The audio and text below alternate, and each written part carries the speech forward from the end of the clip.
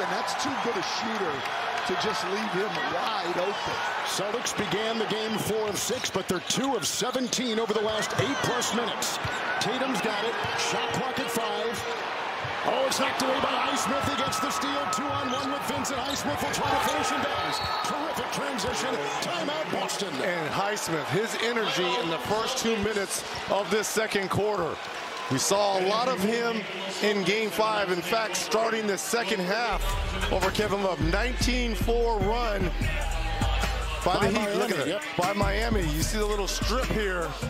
Beautiful play by Highsmith.